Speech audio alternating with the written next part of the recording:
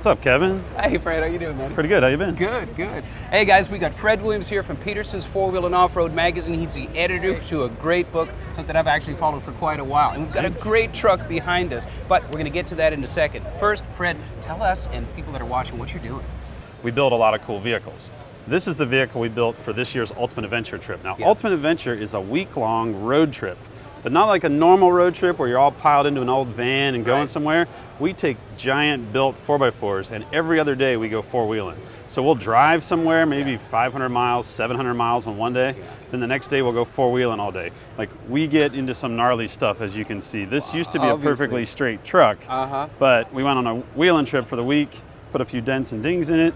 Then we bring it here to SEMA to show it off, so everybody can see what we do. Well, I love the battle scars, man. And obviously, if you're doing that kind of wheeling, you've got a caravan, you've got onboard tools, you've got wheelers and guys that have some experience under their belt that know how to fix things and do trail repairs on the fly, right? Oh, yeah.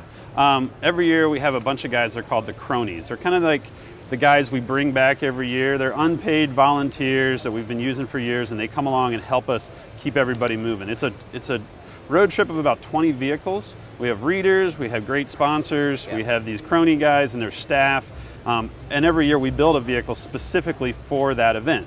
This year we started with a 1990 Dodge. Now this truck is a Cummins diesel Dodge, but this was actually a two-wheel drive. It used to be used as an airplane tug to pull airplanes around at an airport, and the wheelbase was only about, the front wheel was there, the rear wheel is right here.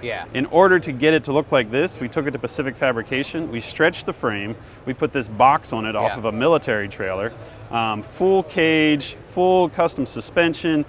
It wasn't four-wheel drive, so it now has a manual transmission and a transfer case, big Dana 80 axles from Synatrac, and so we stuffed all this stuff together, and it was a cool looking truck when we were finished, but we wanted it to really pop in front of cameras and out on the trail. That's why it's painted Hugger Orange. Yeah, the Eastwood Hugger Orange, and it looks good, and this is a new door, right? Oh yeah, this is the one thing we did repair. Well, these are new mirrors and new doors, because this whole door, by the end of the trip, you couldn't open it. My co-pilot had to climb in and out, but it was on his side of the truck, so I blame him. So he had to climb in. It's his fault for not spotting correctly. Right. Plus, it's a Mopar. It's orange.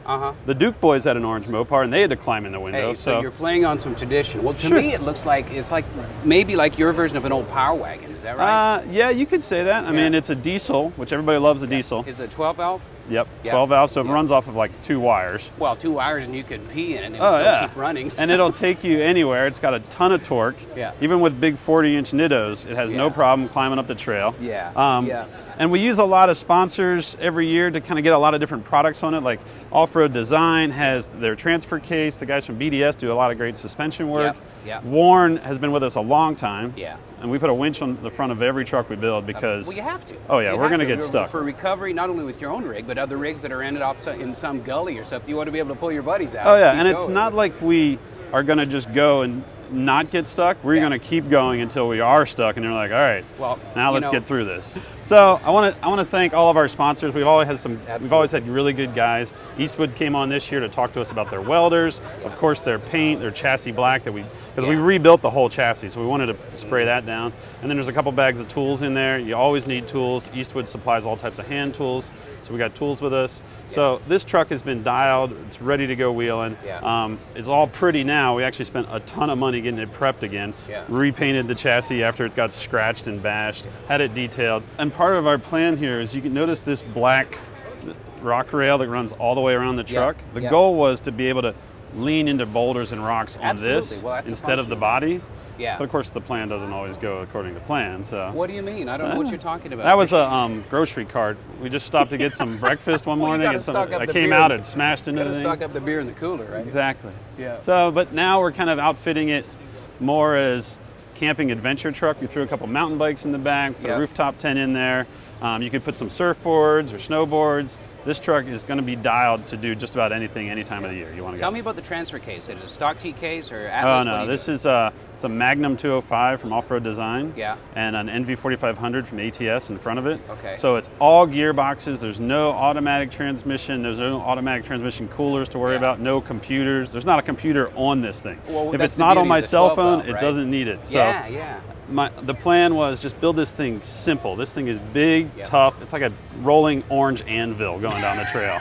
Like I want to be able to pound stuff off of it and not really worry about it. Yeah, well, it's got to weigh 5,000 pounds with that chassis and everything, It right? weighs more than that. Oh, okay. But it's got 5.9 Cummins. It's been hopped up by the guys from Power Products. Yeah, And it'll turn these tires no problem. Is stock turbo?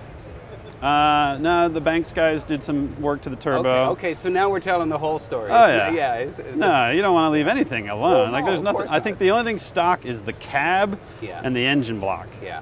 Maybe the radiator. I think everything else we've gone through, changed it. People don't realize the amazing strength of that 12-valve engine. It's basically like a tractor engine. Oh yeah. That they put in street vehicles. Sure. And with some mechanical upgrades, that you can really make them shine. No, this thing's attractive. Yeah. This is a big orange. This should be Kubota orange instead of Hugger orange, because I mean this thing rocks like a tractor up the trail. Yeah. Well, maybe we can do a new color name. Throw a tint in there, and now it's I don't know. Maybe it's Fred Williams orange. Thanks, Kevin. Thanks for talking to us. This is awesome, dude. Have a good show. Okay, you too. Take care.